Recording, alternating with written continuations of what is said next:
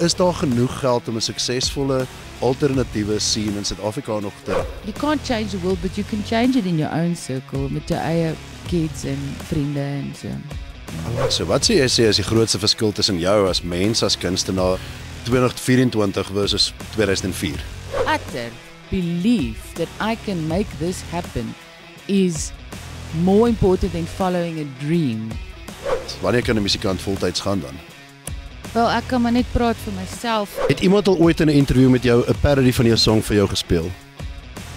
Nee. You're listening to the Baascast. Yeah, it is better than it sounds.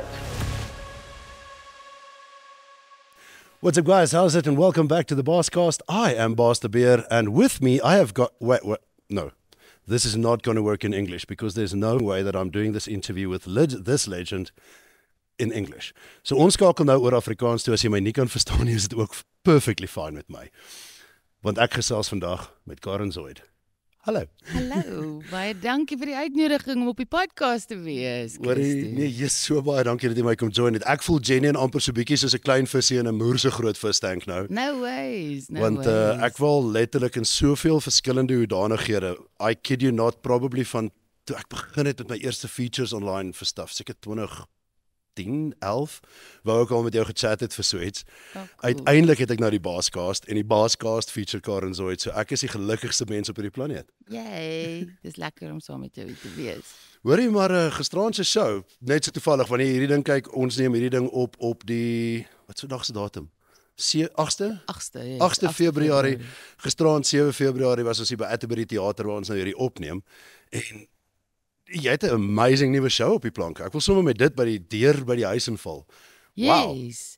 Ja, ek het 'n bietjie my line-up verander, want ons bassist Stalk, wat 12 jaar in die band gespeel het, gaan 'n bietjie meer fokus op sy akademiese werk. Hy's mos eintlik 'n dokter, geskiedkundige en ja, en toe het hy gesê, yes, dit gaan bietjie moeilik wees om in 2024 voltyds te speel. En toe dog ek, you know what, as Skalkie gaan, want hy is soos my broer, dan hoekom verander ek nie net 'n bietjie my hele vibe nie. Henry Steele is my voltydse vernoot, jy weet, 'n gitarist en 'n die lead gitarist en die rhythm gitarist en die vocalist en die official backing vocalist is maar altyd in dieselfde kar. En toe het ons gedink, you know, hoekom probeer ons nie 'n paar girls uit vir die band nie? En toe vind ons vir Tiana Amari, wat nou byspeel in die outfit, en Chantay Phillips, wat op dromme is. Dit was 'n groot verrassing geweest Ja. gisterand. Kyk, ek meen jy daag op by die teater, groot posters en advertensies wat sê Zoid en Henry Steele by die Atterbury Theater, intieme akoestiese duet. Ja, I don't know, something like that. Ja. En volgende oomblik stap jy in by die teater en jy sien dromme en basgitare en obviously as jy nou die Mark Bass sien, dink jy dis een van die Romans wat besluit het om te kom speel. Ja. En hier by die tweede helfte, verrassing. Ja. En dit was vir my so stunning geweest om te sien dat jy actually met 'n overly female band gegaan het, want you know, Ja. it's not been that way for long. Ja, daar was net, ek het al 1 of 2 keer vrouens in my band gehad, op klavier 'n paar keer, maar my heel eerste band, Bad Weather, was 'n all-female band toe ek 18, 19 jaar oud was. En dis 'n paar jaar terug. Ja, dis 'n paar, ja, toe die dinosourusse nog op die aarde geleef het. So ek's nou 45, I'm 45 as fuck, y'all, en ek is net lus om, ek is nog altyd lus om weer met vroue te werk, en it just happened that Henry het eendag gesit op my couch en ons het whisky gedrink, toe sê hy, check hierdie girl uit. En toe het ons Chantay gestalk op Instagram. That's a way to meet a band, Ja. remember? Ja, so ons het hulle net gebel en gesê, en toe het gesê, hoor, is julle lus om 'n bietjie te kom speel by my huis, ek sal vir ons lunch maak en net 'n bietjie jam, nou, niks official nie. En ja, 5 ure later, toe kon hulle Toe Vind Ek Jou speel, Ek in wil net small sê, hoe room. moeilik is dit wanneer jy 'n en- bandmember ontdek en jy sê, this is it, om nie net te sê, toe vind ek jou. Ja, so, ja, ons het net gegel en ek check dit 'n bietjie uit. Ek meen ek's mal oor collaboration my hele lewe lank. In my professionele hoedanigheid is dit nog altyd hoe ek die meeste sukses gehad het. Dis net regtig, my siel is, ek is 'n bandmens, ek het nog nooit met backtracks gespeel nie en ek wil nog graag, dis Henry druk my ook om op 'n stadium 'n solo ding te doen. Ek wil een keer in my lewe 100% alleen op die verhoog wees voor ek 50 is. Maar ja, dit het gebeur en dit bring 'n nuwe energie en 'n nuwe dinamiek na die hele vibe toe. En gelukkig is Henry die jongste van 3. Hy het 2 ouer susters en basically sy ma was die main primary caregiver, so he's feminist. So Hy skrik nie om tampons te gaan koop nie, dit ek sê. ja, hy's 'n wel, hy is 'n ladies man, maar hy's 'n ja, as 'n man sal ek hom rate as hy's absoluut geen chauvinisme nie, geen machoisme. Hy's 'n straight heteroseksuele wit man wat net cool. Boundaries breek by cool. stereotypes. Ja, hy's regtig cool. Hy het geen hang-ups oor of dit 'n man of 'n vrou is nie. So ja, great. Nou, ek wil kyk, jy het omtrent soos letterlik vir my werk gedoen, want ek wil so 'n preview gee van waaroor ek met jou wil gesels vandag. En onder andere was dit gewees jou take op manlikheid in vandag se rock scene, oor die inbring van die dames, collaboration is 'n groot ding, maar voor ons by al daai uitkom, ek het allerlei goeders op ons uitkom. Rumors en 'n verrassing wat nog nooit gebeur het op die Baascast, en ek beloof jou, nog nooit met jou gebeur het in jou karier van, wat is dit nou, 25 jaar, as 'n Karen Zoid solo art, wel, frontwoman. Ja. Ek sal geld daarop sit, nog niemand het gedoen in 'n interview met jou wat gaan gebeur vandag nie. Maar moenie skrik nie, dis nie so skerry nie. Wow. Jy hoef nie eens vir jou op te staan nie, maar dit alles vir nou. Okay. Ek wil gou vinnig net stil staan by die nitty-gritty van die nuutste album, by die nuwe toer wat uitkom. Ek meen Humanoid.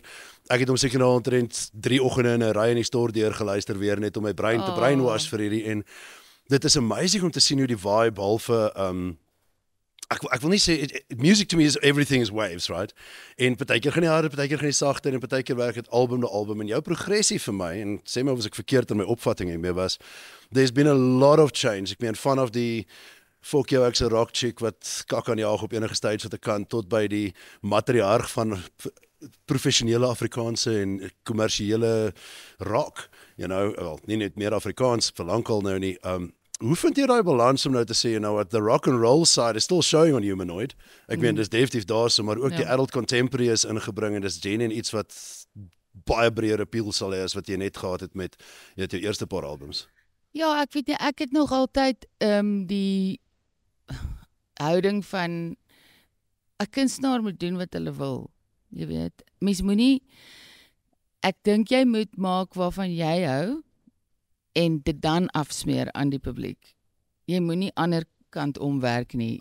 Dit is nie dieselfde as, ek weet nie, wat ook al anders te verkoop nie, maar selfs met ander produkte, my gunsteling brands in die wêreld is Verder, wat, jy weet, uit hulle pad uitgaan om 'n unieke produk te maak, om 'n line te hê wat beskikbaar is vir, jy weet, as jy 'n 10-jarige seentjie of dogtertjie het wat wil begin elektriese gitaar speel, kan jy vir jou 'n great Squire koop vir R2000 wat decent genoeg is. Die kind kan 'n gig met dit doen.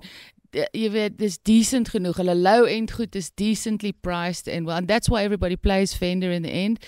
En as jy nou later opgaan en jy weet, jy soos hierdie gitaar wat ek nou het, wat 'n custom shop is, 'n limited edition, is dit ook weer dan net die beste wat hulle kan doen. Hulle compromise nie op kwaliteit of in hulle visie nie. So vir my was dit nog altyd, wat wil ek doen, en speel net, laat dit uitkom. Ek weet nie altyd wat ek wil doen nie, so ek speel en ek eksperimenteer, en as dit eers daar is, dan moet ons 'n strategie hê. Hoe gaan ons dit verkoop, aan wie gaan ons dit verkoop, how are we gonna roll this out? But ja, vir my het alles wat ek nog ooit gemaak het, is ek trots op. Selfs die goed wat nie kommersiële sukses gehad het nie, was nog altyd, was nie enige iets waarop ek terugkyk in my loopbaan gaan, daar het ek I sold out nie, Kommersiële sukses is wonderlik, maar as jy kommersiële sukses kan kry vir dit wat jy regtig, jy weet, in glo, dan is dit baie makliker om die nak te vat as jy die kritiek kry, want voordat jy kommersiële sukses het, is jy nie goed genoeg vir die breë spektrum nie. Wanneer jy die breë spektrum het, dan kom die pseudo-intellectual miskien en sê, jy weet, dis nou dit. Solank jy net doen waarvan jy hou en wat jy in glo, gaan jy happy wees. So ons glo definitief, kuns eerste, besigheid tweede. Ja, wel, wees jouself. Wees net altyd jouself, want jy weet, dan kan jy kwaad wees vir jouself. Ek like As daai. wat jy, maar as jy ander mense probeer please, dan dis baie harde werk en te veel admin, honestly. Ek het gisterand weer tydens jou show opgetel hoe natuurlik jy op die verhoog is. Ek dink nie mense stel vir een oomblik op dat daar so is 'n persona wat met jou kommunikeer op die stage wat nie is die persoon wat met jou praat nie, as ek dit duidelik genoeg sê. Dankie, ek vat dit as 'n Dit kompliment. is, veral as mens kyk na 99% van die mense, veral sadly to say in die Afrikaanse mark, die oomblik wat dit lyk asof jy een of haar modere decorum van sukses bereik, dan begin dit word, hallo, skouspel, handeklappies. En ek weet 'n mens mag nou deesdae nie meer met groot artists goeie so skouspel dis nie, maar Here, van dit is dit so fucking fake. Ja. En jy tref my net nog nooit as iemand wat fake is op 'n stage nie. Ek onthou, ek dink my eerste show van jou wat ek gesien het was by Roxy's in Melville in soos 2001, 2000 daar rond gewees. Daai was ons kerk gewees daai tyd. Jo. En vir my, toe ek gisterand hier so gesit het, kyk, ek het jou gesien by Roxy's, ek het jou gesien by Baron and Archer, ek dink ek het jou gesien by Firkin in die ou dae, al daai stuff, maar dit het vir my gisterand nog steeds gevoel asof ek op staan en kyk vir 'n stage waar dieselfde Karen staan en speel. Dalk bietjie anderster lykend, definitief meer geolie op die verhoog, maar geëik is die woord, dink ek. Wat is die mooi woord? Geëik, nee, ja. Maar professionele aanbieding van dit wie jy is. Hoe het jy gemaintain deur die jare om daai humility en daai self-control te hou, om nie in te gaan in die rockstardom van verloor jou kop en wees net hierdie kreatuur op die verhoog versus wie jy actually is nie? Die lekker ding van om 'n performing artist te wees wat goed is vir die siel, wat ek sal sê wat dit 'n spiritual connectie gee, is dat jy jy is baie vulnerable op 'n verhoog. Iemand kan jou gooi met 'n bierblik, iemand kan vir jou hande klap, iemand kan huil, iemand kan gaan pee en jou ignore. Jy's heeltemal gestroop en in 'n baie vulnerable posisie. So dit leen dit self tot humility, jy weet. Ek dink selfs mense wat bietjie aansit op die verhoog is maar net 'n coping meganisme, want ja, maak nie saak hoe lank jy dit doen nie, of kyk, soos toe ek het begin doen het ek dit gedoen want ek het nie genoeg aandag gekry as 'n kind nie. En ek weet, kyk vir my, ek is cool. En dan kom jy oor dit en dan doen jy dit nie meer vir kyk vir my nie, jy doen dit want dis my safe space. Dis actually waar ek in beheer voel. Jy weet, in die res van my lewe is ek baie keer baie verstrooid en ja, onseker, maar op 'n verhoog voel ek dit is eerstens, elke keer as ek op 'n verhoog kom, dan sê ek hierdie is my verhoog, ek sit my voet op die verhoog, maar dit is nooit net jy nie. Jy werk met die energie van die gehoor en van jou mede musikante of spelers op die verhoog. So it is a vulnerable place and therefore it does require humility. It helps you actually to stay humble, because almal van ons het al 'n paar bad moments gehad, net soos wat mense in interviews praat oor die goeie goed, en 'n mens probeer, jy weet, dit wat nie in die kunste, in show business, you know, we hide what's not that great and we bring forward what's working, but ja, dit is nog altyd my sanity om te kan perform, om die waarheid te sê. Wel, die hartseer nuus is dat ek probeer oor die algemeen om nie noodwendig die stereotypiese interviews te doen nie, so ek gaan juist van die stage af. Jy het metafories gesproke terwyl ons op 'n verhoog sit hierso. Ek wil op daai punt weet, as jy nou nog in die punt van jou karier, ek meen hyper suksesvolle ikoon in Afrikaanse, Suid-Afrikaanse, suidelike Afrikaanse musiek, en jy kry 'n kakshow. Vat jy dit huis toe en vat jy dit nog erg? Want ek meen, let's be honest, veral daai eerste paar jaar as jy begin om op stage te klim, as jy 'n terrible show het en jy het een song se woord vergeet en een persoon het gaan piepie tydens die show, dan dink jy, ek sien worst persoon op verhoog, niemand like my nie. Vat jy nog sulke tipe dinge huis toe of do you brush it off en sê, gaan kyk vir al my goue albums en platinums, dis okay, een show is... Nee, glad nie. Kyk, eerstens, daar's verskillende tipe musikante. Jy kry klassieke musikante, hulle speel om dit perfek te kry. Hulle studeer, hulle lees gewoonlik. Dan kry jy jazzmusikante wat alles improviseer. Dit gaan alles oor die gevoel. Dan kry jy my en my vennote wat songwriters is. Ons kan 'n bietjie lees, ons kan 'n bietjie improviseer, maar ons create musiek wat 'n stuk is, wat ons dan so perform. Onder dit het jy miskien mense vir wie daar geskryf word, wat dalk met 'n track speel, en hulle is meer sangers. Soms word hulle kunstenaars genoem, maar hulle is eintlik sangers. Hulle skryf nie eintlik hulle eie werk nie, so dat die idee, die konsep word gekry. En onder dit, op die bench, langs die veld, jammer, is die DJs, wat dink hulle is musikante, maar hulle eintlik mix musiek. So, om in die middel te wees, is, what's die song? Just take some time, little girl, you're in the middle of your life. Everything be alright. Everything will be alright. So in the middle, where we are, as singer-songwriters, band people, ons speel agter die lekker aan. So ons speel vir die gevoel. 'n Show vir my, as ek kan sê, jy ken mos die ding van Ikigai, die Japaneese. So jy wil eerstens, dit moet lekker voel, dit moet goed betaal en dit moet kwaliteit wees. Jy wil dit so beautiful, fancy en tegnies sterk as moontlik is. As jy al drie kan kry, great. Maar op die heel minste, eintlik die heel meeste, wil ek tight wees as ek speel. Ek speel regtig nie vir die mense in daai way nie. Ek weet nie hoeveel songs het ek nog in my nie, ek weet nie hoeveel shows gaan ek in my lewe en die party, my ma's dood op 34. Jy weet, Willie Nelson is nou al 94 en hy het laas jaar 'n amazing album uitgebring. Jy weet nie wanneer is jou tyd nie. So vir my, dis daai oomblikke wat ek die wêreld net kan stil staan. Jy weet, om musiek te speel is amper soos om te bid of om seks te hê. Dit shut als anders uit. So jy is net in daai oomblik daar met wie ook al jy is of alleen, en dit is 'n oomblik, dit is soos om 'n foto te neem, wat jy foto neem en it's captured and we can look at it forever and it's a moment but it feels long, you know, it feels like, so dis 'n absolute escape. Ek meen, ek het 25 jaar terug opgehou drugs vat, so dit is my drug.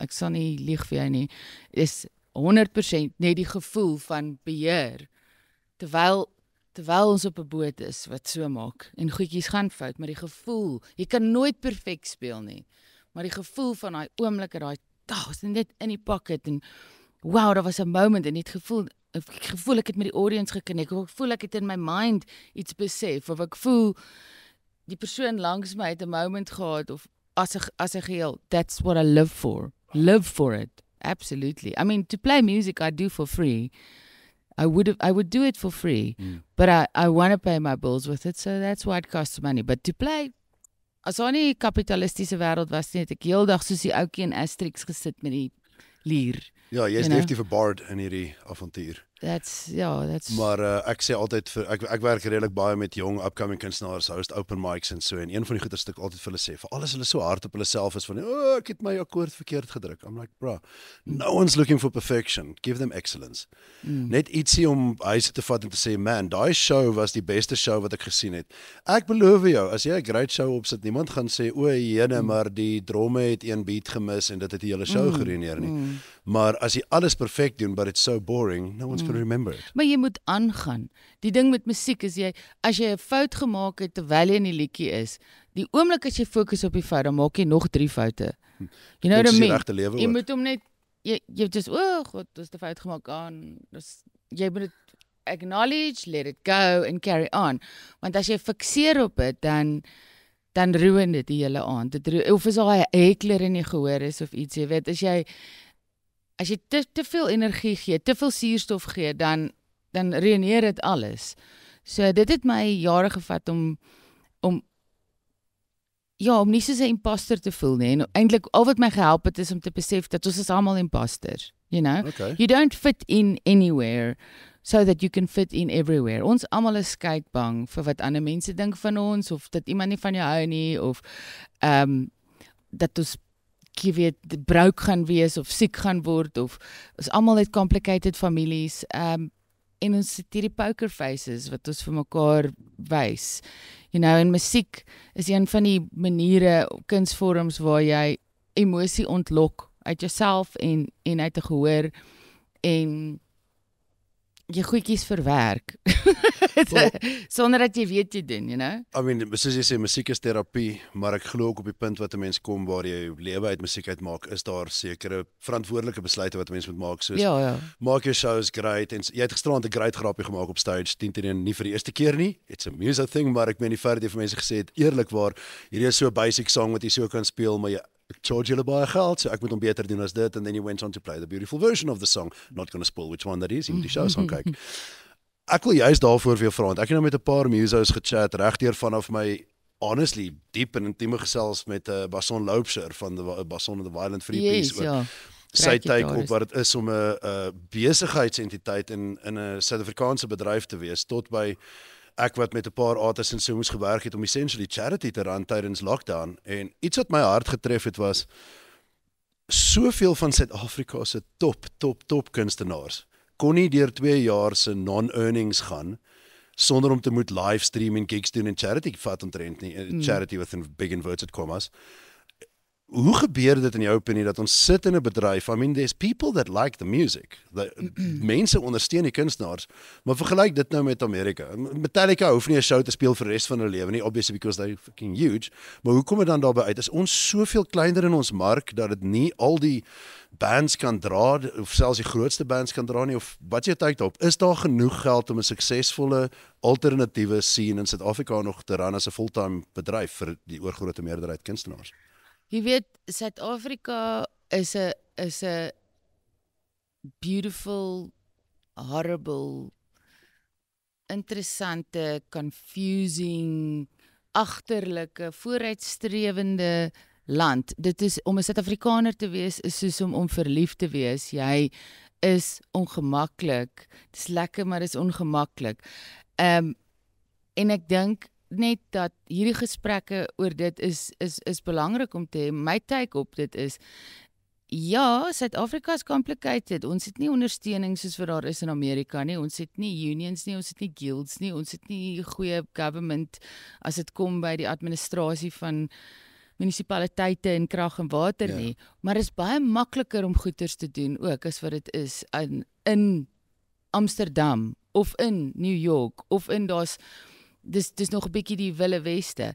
En soveel as wat daar mense is wat ongelooflik suffer, is daar mense wat baie goed doen. As jy dink aan Jeremy Loops, as jy dink aan Matthew Mole, as jy dink aan Kurt Darren, wat begin het as 'n karaoke sanger. Hy het actually my oom het 'n karaoke gehad. Hy het elke Sondag in die karaoke. Kurt doen groot goeders. Jy weet, hy deals met MSC, is dit MCC cruises wat hy die groot goed op die boot te doen. 'n Besigheidsman. Elon Musk is van flip in Pretoria af. Mense op die uiteinde, jy weet, jy moet ophou vaskyk in die probleem en sien wat jy het hierso. Ons sit in 'n land waar die goed uit mekaar uitval. Suid-Afrika, ek het gisterand aan die show gesê, is altyd 5 jaar weg van absolute demise, my hele lewe lank, maar tog, so ongelooflike besighede, brands, kuns, mense, politicians, leiers, filosofe wat hier vandaan kom, maar you've got to do something. If you think nobody owes you anything, baby. As jy van Afrika afkom, nobody owes you anything. Maar ons het Ubuntu hier. Ons gee actually om mekaar. As jy ietsie koop by die winkel, sê iemand vir jou, hallo, gaan dit? Jy weet, ons het respek vir mekaar. Ons skree nie op mekaar nie. Miskien is dit omdat ons bang is, die ander persoon gaan jou met 'n mes steek, maar ons is decent met mekaar hierso. En ons het so verskeidenheid van ekonomiese agtergronde, kleure, gelowe, oortuigings. So my ding met musikante is, as jy net gaan gitaar speel en dink jy gaan discover word, that's not gonna happen. Because Africa doesn't run on capitalism. unfortunately. Some politicians do, but it doesn't work that way. You've got to make it your own, and if you want it enough, you will learn a little bit of everything. You're going to have to learn a little bit of everything and the big picture. Moenie net vaskyk in dit nie. Moenie net wag vir geleenthede nie. Jy weet, skep geleenthede. Skep geleenthede. Kyk wat 'n amazing goed doen mense in Suid-Afrika om geleenthede te skep. Jy kan dit vir jouself doen baie makliker as wat 'n Europeër kan. Jy kan nie 'n flippin gitaar op die hoek van die straat speel in Europa nie. Jy kan nie net permit vir elke hoek daar. Ja, as jy 'n show wil opsit, is dit soveel PT. Ek meen ek geniet dit baie om in Europa te speel, maar ja, teen Suid-Afrika, dis so maklik. Jy kan op 'n handshake 'n deal maak met 'n dranksponsor, met klere mense. Jy kan bater. Die natuur van ons land is baie batering en kyk, ons sal dit doen, dan doen julle dit. Maar as jy nie belangstel in die kreatiwiteit van entrepreneurskap nie, dan gaan jy probably bietjie suffer, tensy jy 'n virtuoso is wat dan uitgeship kan word. Ja. You know, maar ek meen Jeremy Loops het begin soos Ed Sheeran. He was like playing on loop station. And look at what he's achieved. En hy's van Joburg af. Anyways, kan nie daar kyk nie, maar ek dink as jy kyk na vandag se bands en so, you know, everyone's trying to make it, whatever the hell that is. Maar waar sê jy sit dan die punt wat 'n band kan sê, maar luister so, ek gaan my day job los en hierdie ding voltyds doen. Want daar's essentially twee gedagtes daar rondom. Van die mense is, jy sit en ek is daai musikant wat dit gaan deurwerk, ek sacrifice alles van stap 1 af, ek sal leef op brood en water en ek sal net my gitaar hê en ek sal stap waar ek moet en ek speel elke gig totdat ek dit maak. En dan is daar die ander enetjie, ek het 'n paar ouetjies wat ek by open mic het, hulle is engineers. Hy hoef nie 'n sent te vra vir 'n gig nie en hy kan van die begin van dag 1 af nee sê vir elke gig wat hy nie wil speel nie. Waar sit jou brein daaromtrent? Wanneer kan 'n musikant voltyds gaan dan?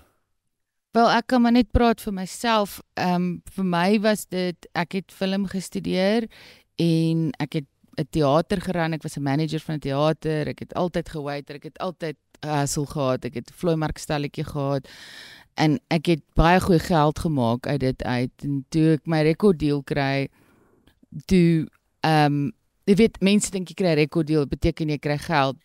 Dit is nie so nie. Selfs al gee hulle vir jou voorskot, jy betaal, dis soos om 'n flippin lounge suite te koop by Beers op 'n pink slip. Jy betaal vir die res van jou lewe terug. So ek het nog altyd my eie goederes besit en ek het met die eerste albums moes ek finansiering kry, maar nou het jy die opportunity.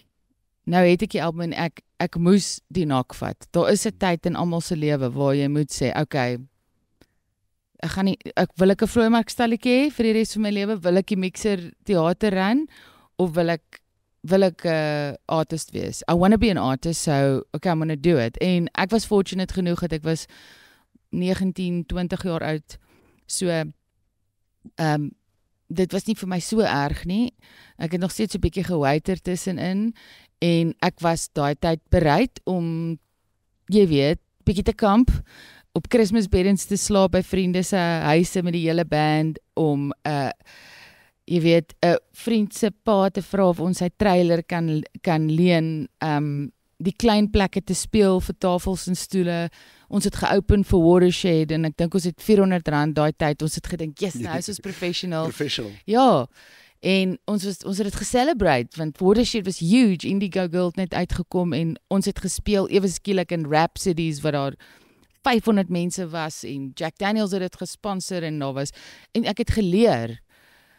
Maar jy moet op 'n stadium sê, wat sê hulle in Tropic Thunder, I'm going full retard. You got to do it, you know, you got to go, okay, let me give it a shot. Want ja, jy kan nie dit halfpad doen nie. Op 'n stadium moet jy jouself toespits, jy weet. Ek dink daai maak baie meer sin as die mense wat net sê, volg jou passie en volg jou hart. Daar moet 'n strategie wees agter iets, daar moet 'n plan wees en dit help nie, jy spring net in die oseaan en sonder om eers te leer swem nie. Ja, dit is, wie kan die hardste werk wen? Het is net so, ongelukkig. Jy gaan ook verloor. Dis nie te sê, omdat jy die naaste mense is, gaan jy 'n happy huwelik hê nie. En dis nie te sê, omdat jy die hardste werker is, dat jy die meeste geld gaan maak. Maar as jy, wat my pa het altyd gesê, die generaal wat die langste aanhou veg, bly staande, wen die oorlog. Jy moet bereid wees om 'n paar klappe te vat. Jy weet, as jy kyk na Christo de Beer, miskien vir mense wat leuke is, buite dit gelyk, hy weet nie wat hy doen nie, die ou slat hom in die gesig, en dit gelyk of hy gaan verloor. Miskien, maar hy het nie. Hy het aangehou, hy het vir homself gesê, ek vat hierdie match, I'm taking this. Ek gee nie om hoe nie, ek gee nie om, altyd my oë is toegeslaan, ek wil sommer huil as ek daaraan dink, it was so incredible, was our utter belief that I can make this happen is more important than following a dream. There's a difference between a dream and a vision. Jy weet, jy moet soos Elia wees in die Bybel, jy moet wees soos die ek weet nie, jy moet wees soos jy moet 'n visie hê, jy moet soos jouself daar sien, jy gaan dit doen en jy wil dit doen en jy wil daar speel en jy wil dit doen en jy moet goed hê waarvoor jy werk, as jy net droom van goed en kyk wat gaan gebeur, dan gebeur nie so baie nie, ongelukkig. Ek dink a lot of it has got to do with compromise, in die sin van, ek dink 'n mens kry die idealistiese droom van wat jy dink jou prentjie moet wees. Ek haat daai vraag van, waar sien jy jouself oor 10 jaar? Ja. En hoe ouer ek geword het, ek klok nou 42, hoe minder presies is my antwoorde as iemand vir my vra, waar is jy oor 10 jaar, 5 jaar, 3 jaar? As jy my vra waar is ek môre, dan wil ek net sê, hopelik happy man, happy en besig, maar toe ek 19 was, man, jy weet alles as jy 19 is, ek kon vir jou presies gesê wat se kleurkar ek gaan ry, teen die tyd dat ek 29 sou gewees, ek het vir jou presies vertel hoe oud my kind gaan wees, en hoe pregnant vrou gaan wees met die tweede ene, ek het presies geweet waar my werk is, nou is ek single op 42, nog nooit getroud, geen kinders, glad nie wat ek geswaat het nie, en absoluut gelukkig. So, hoe belangrik is aanpasbaarheid van jou plan dan vir jou, as jy so sterk voel, you need the plan, the vision, the dream, but jy tog definitief, dink ek, aangepas by jou initial drive toe jy orkes begin het versus wat jy nou is. Ja, jy weet dit, jy werk met 'n plan en dan pas jy die plan aan. Jy weet seker, jy kry lucky breaks, jy kry terugslag. Ek dink mens moet net nie te veel omgee nie. Jy weet, nou alles gaan ons almal net anyway dood. Jy weet, functional nihilism is a thing. Nihilisties klinkie hoor, maar as jy te veel worry oor alles, jy weet, Henry, ek hoop jy gee omdat ek sê nie, ons dink keer ek het my dood gelag, ons het 'n live performance gehad, en ek het lanklaas was op live televisie, en ek word nie eintlik nervous nie, maar dit was vir Emma Adams, vir sy show, hy het so 'n show gedoen waar hy jong kunstenaars 'n prys gegee het, en 'n sangkompetisie verskoon, ek ken nie die naam onthou nie, maar ons is op 'n last minute gevra om gou te sing op die einde. Dis die groot show en ons is na die laaste en ek staan backstage en ek sê vir Henry, ek voel bietjie senuweeagtig, ek het bietjie butterflies uit, en Henry kyk vir my en sê, ek voel 'n fok. En dit is eintlik toe lag ek my dood op die recording, het ons altyd uitgeloop en net gelag en toe gespeel, maar jy moet 'n klein bietjie van 'n fok voel. Dit is nie so ernstig nie. Jy weet, ek dink mense sit so prys op goed as jy jonger is. Ek meen, soos jy ook kan testify. Maar as jy jong is, ek die dag as ek gaan dit doen, en die dag, en dan kom hy dag, en dan is dit cool, maar dis nie alles. Jou hele lewe is opgemaak van klomp goed. It's not one single moment that made anybody, you know. If anything, it's the unseen moments, private moments, private things that nobody ever saw, where you actually had a significant change of thought or paradigm shift, you know. Wel, ek wil eintlik juist, dit is asof jy my notas lees. Die volgende ding wat ek definitief by wil stil staan vir 'n tydjie is, gepraat van aanpassing en verandering en so. Wat sê jy as die grootste verskil tussen jou as mens, as kunstenaar, you know, on both sides of the coin, of the stage, as ek het so kan sê, 2024 versus 2004? Okay, ek speel definitief baie beter gitaar. That's true. That's true. Okay. Ek het definitief meer plooie, ek weeg meer. Maar ek was in 2004 was ek was nog nie ouer nie. Ek was nog baie meer onseker oor myself. Ek het 'n baie laer selfbeeld gehad en miskien oorgekom is meer windgat as gevolg daarvan. En nou dat ek ouer is, as ek iemand sien wat miskien daar ouder was, wat 'n bietjie is, dan weet ek, jy weet nie of jy eintlik hier belang nie, jy voel ook 'n bietjie, so, ja, maar dit was 'n wonderlike tyd, 2004 het ek nog baie keer my eie PA-system opgestel, en my rehearsals was 8 ure lank, maar ons het baie keer bier gedrink na die tyd, en baie keer net gechat, nou is my rehearsals 5 ure lank, en hulle begin 9 uur in die oggend, daai Met tyd bier of met rehearsal? Nee, met koffie. En ja, so, a lot of things changed, a lot of it stayed the same. Ek het meer toegang tot goed as wat ek toe gehad het. But it was all good. I mean, ja. Albei tyd, ek is bly ek's nie nou meer daar nie, maar daai was fab. Dit was fab. Fab. It was crazy. Alles was, so baie goed was nuut. Jy weet, nou is daar heeltemal ander goeders wat nuut is, en ander goeders wat nou meer organized is. But yeah, I don't miss it, but I don't diss it either. It was great. Een van die grootste ding wat vir my uitstaan as verskillend is, as die mense nou met 'n graaf trek van die level of drama surrounding the Zoid name, daar was altyd een of ander kontroversie of 'n drama, whether it was dat iemand nou heel aan die begin pisserig geraak het vir die feit dat jy Afrikaners gesing het op die manier wat jy het. Ja, dit is so weird om te dink nou. En ek is so jammer dat ek hierdie gaan opbring na soveel jare, maar die koekwys by fucking aardklop, jy weet, die skaamhaar hoofopskrifte. Weet jy, daai is nie eers die ergste nie, my oom se porn movie was die ergste. Ek wou nie eens daar geraak, maar daai het nie regtig gebeur nie. Waar is daai foto?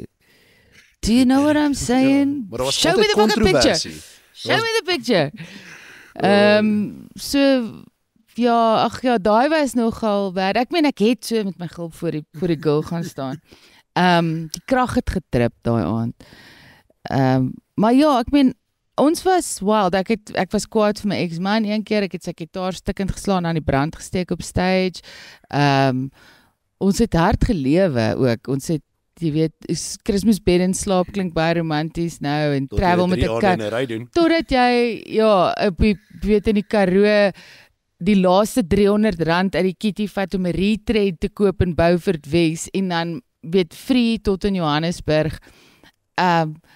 Ek het begin in die punk scene met Bad Weather, en ek was baie angry, ek was 'n angsty teenager, het 'n baie complicated familie uit, toe ek begin het, ek nou baie jare in therapy, but once again, I mean, ek is so bly, ek dink ek sou mal gewees het, as ek nie myself rondgegooi het op die stage, en myself express het, it was so amazing, ek wens almal kon dit kry, jy weet, daar's soveel kinders wat, jy weet, uit huise kom wat complicated is en struggle, en jy loop met dit in jou adulthood, en ek het uit my kinderjare uit opgeloop op 'n verhoog waar ek kon vry wees, ek kon kwaad wees, ek kon bly wees, ek kon sag wees, en soort van ek het healing gekry.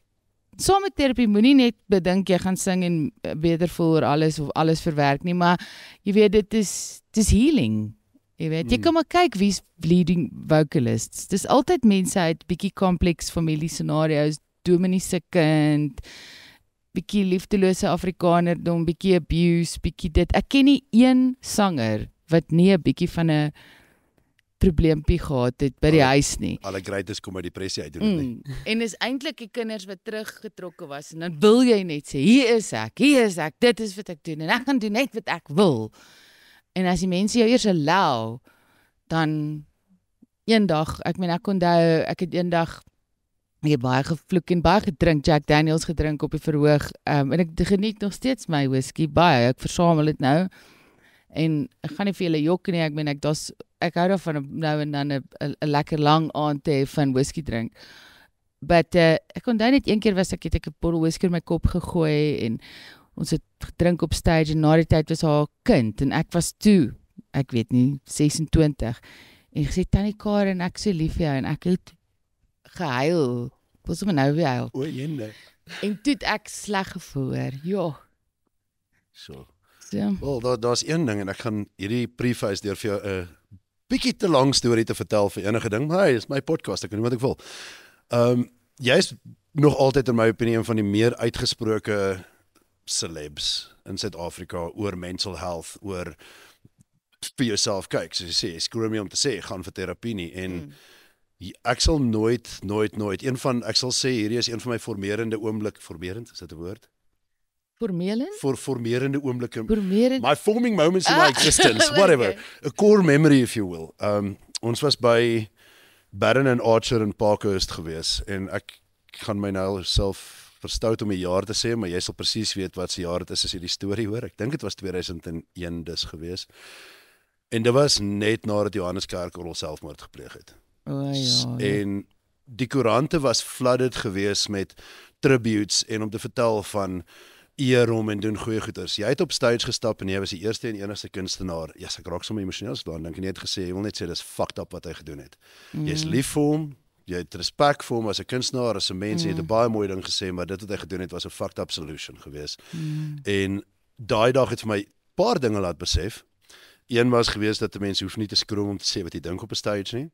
Twee was dat daar so is mense wat nog genuine is, jy weet, 'n mens hoef nie net die PR game te speel en die mooi goeders te sê nie. Maar my derde lesie daaruit het gekom hele paar jaar later.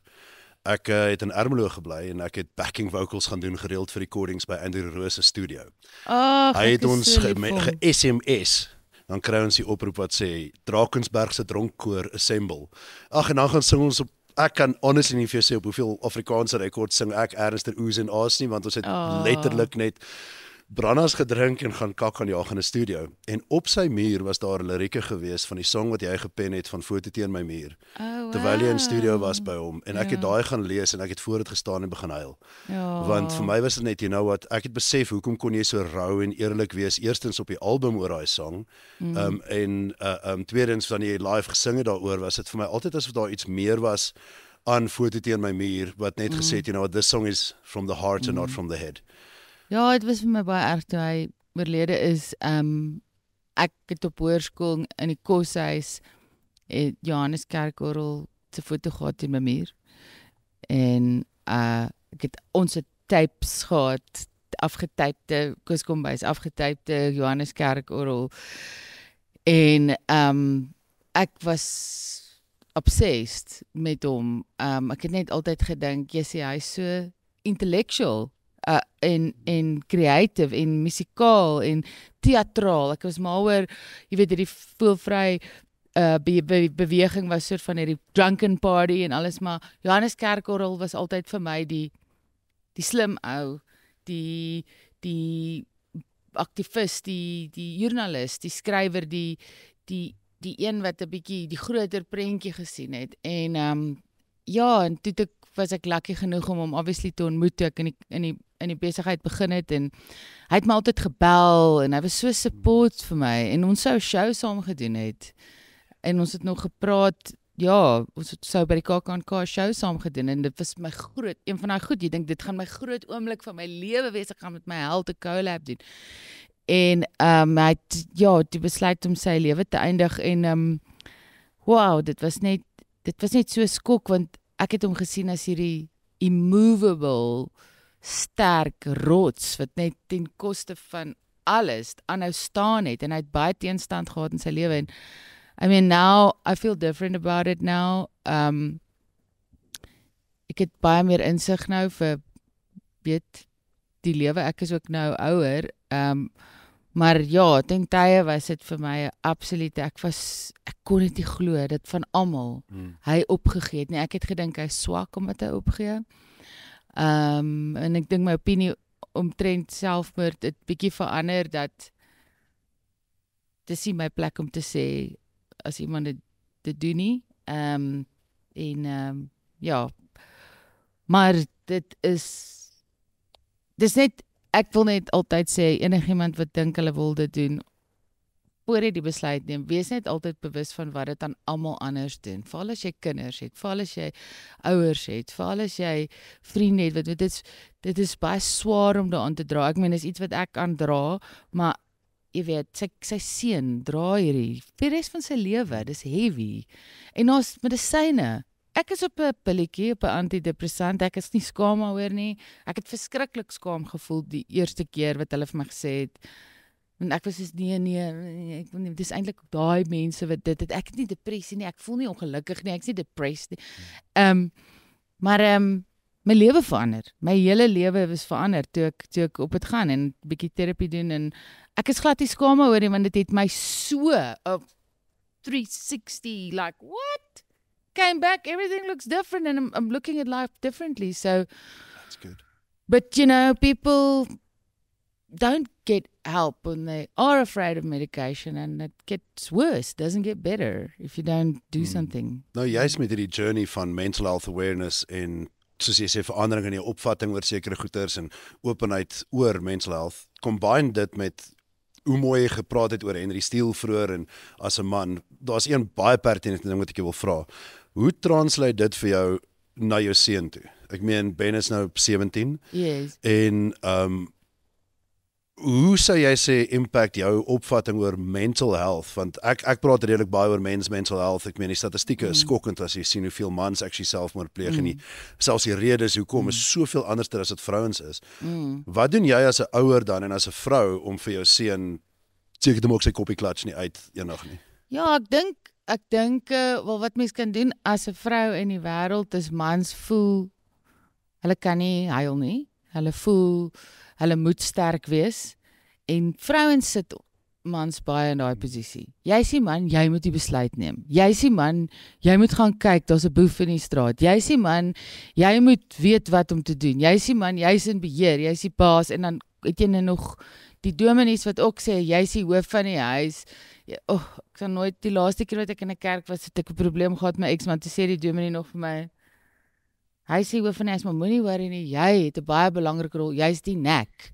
Toe dog ek net, weet jy wat, ek wil nie 'n nek wees nie. Ek het my eie kop, dankie. Jy trek dus 'n bietjie aan die nek. Ek dink dat dit hang van ons almal, mans en vrouens af, om actually net straightforward mekaar te wees en te sê, hoorie, net omdat jy 'n penis het en ek 'n vagina het, beteken nie jy bestuur 'n kar beter as ek nie. Oh man. En net omdat ek is, beteken nie ek gaan 'n beter maaltyd maak of meer lief wees vir kos maak as jy nie. En ja, ek dink geslag gaan al hoe meer minder en minder hopelik 'n rol speel in besluitneming van alles, want dis die simpelste ding. Julle is fisies sterker as ons, so dit maak sin dat julle jy weet die deur oop maak. Ek leer my seun verseker om die deur oop te maak vir ander. Hy doen Deure oop en sakkies dra. My seun dra die sakke in, hy pak my groceries uit, sy job by ons huis is hy die swembad skoon.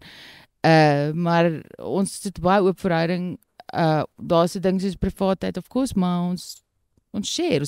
Ek praat verseker baie meer met hom as wat ek my ouers gepraat het oor goeters.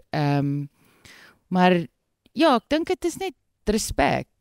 Maar ek dink mans